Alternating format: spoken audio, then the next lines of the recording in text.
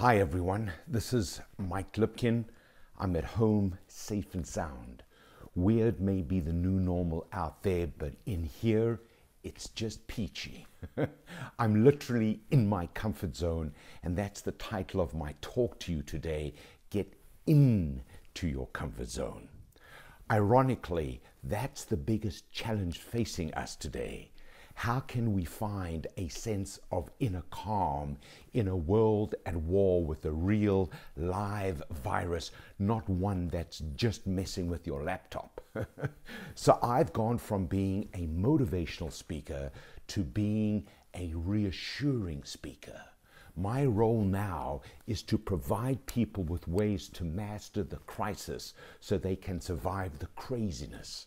What doesn't kill you makes you stronger, but only if you learn the right lessons from it. Otherwise, it will just make you afraid to ever leave your house again. So here are Lipkin's 10 ways to master the crisis so you can become stronger, better, smarter, faster, and kinder. And if you like them, pass them on. Number 1, make friends with your fear. Be okay with not being okay. 2020 is the year of living dangerously, no matter how you live. In the age of lockdown, peace of mind has been put on hold. It's not you.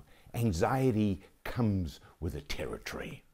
In fact, anxiety is defined by dictionary.com as a feeling of worry, nervousness, or unease, typically about an imminent event or something with an uncertain outcome.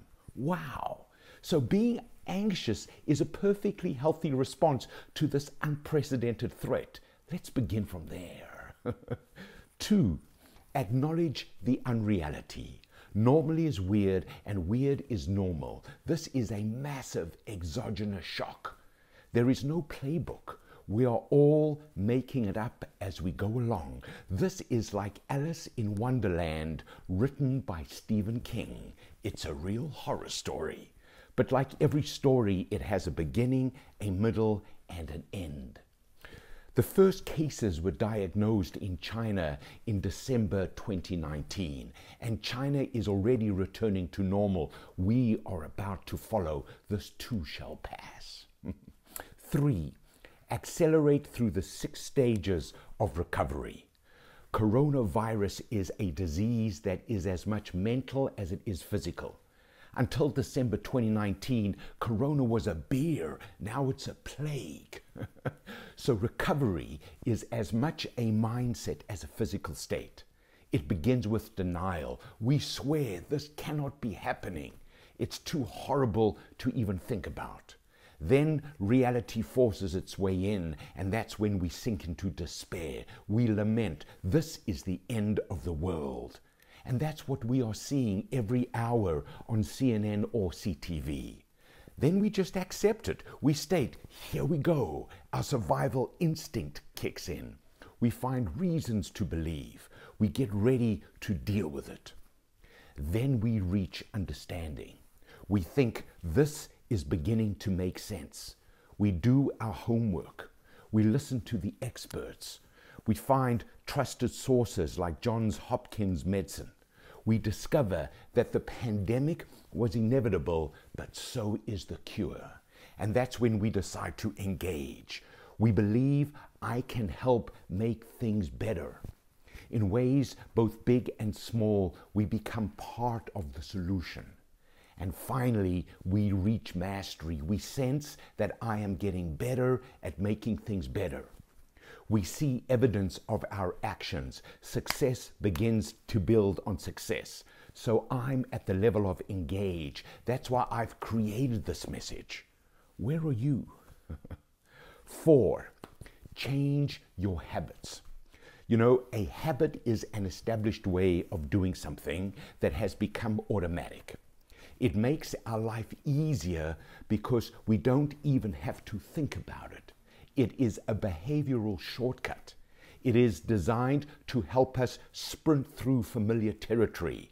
The coronavirus has changed that. This is not your grandfather's reality. It's day one every day, and it could also be our last day every day. So shift your mindset. Look at your world through fresh eyes. Burn your complacency. Develop your discipline. Play at your best under the circumstances. Savor every breath. Make every day a victory. Live intentionally. Yes, it's more work, but there is no alternative. Well, there is. It's called prison. That's the only place where nothing changes. 5, be reflective, not reflexive. It's time to pause and think. We're alone together, not just in terms of social distancing, but in our unique individual approach to life. We are being forced to press pause. So lean out, take the time to read, listen, talk, walk, write, and just breathe. Plan, don't panic. See beyond this moment. Prepare for the upturn. What will you do when this is over? Who will you become? How will you show your appreciation for the people in your life? Makes you think, doesn't it? 6, fantasize for real. Your mind is a time machine. It can teleport you to the past or to the future. So remember your cherished yesterdays. Imagine your awesome tomorrows. Look at the funny side of things that are not funny. Smile at the crisis. Savor the relief you will feel when you get through all of this. Practice being in lag time. That means living in the future before the future is present. Make your fantasy a fact of life. So I'm going to Italy. I'm eating in my favorite restaurants. I'm high-fiving and hugging my favorite people. Hey, it's just a matter of time. 7, take imperfect action. Corona's greatest temptation is to make you feel helpless. It can infect you with a sense of futility as much as anything else. The best vaccine is to do something, no matter how small. So make a call, keep selling, sustain your own version of normal, act like you're in control. Produce a post, join a conversation, reach out and touch someone, virtually speaking. Propose a solution, dance to your favorite music, work on yourself, and wash your hands. 8, stay sharp.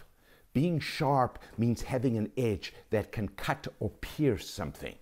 It also means speed of perception, comprehension, or response. Develop both of them. Dress for success. Look sharp on video. Maintain a robust routine. Work out while you work in. Be professional in your space. Experiment with new ways of being you. Do something you've never done before. It could be anything. Taste a new wine, read a new book, cook a new meal, visit a new country through Google Earth, and get some sleep. When the world switches back on, make sure you are back on too.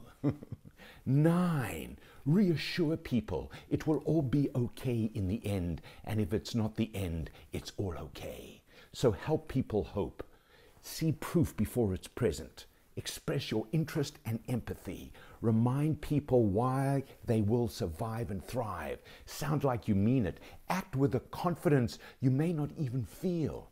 Act as if it's real, and it will turn out like that. That's exactly what I'm doing now.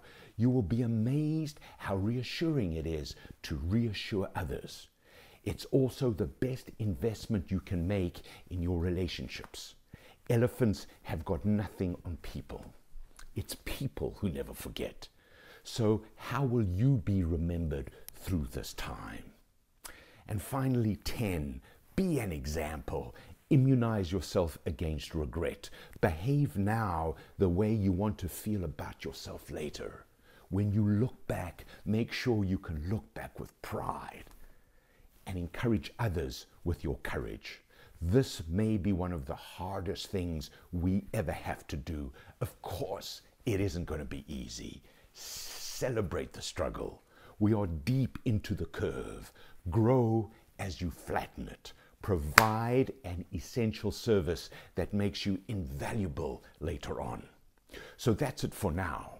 If you have a team, let's design a virtual session together that will get all your people into their comfort zone so they can play at their best under the circumstances. This is Mike Lipkin. I am the potentiator, and I approve this message.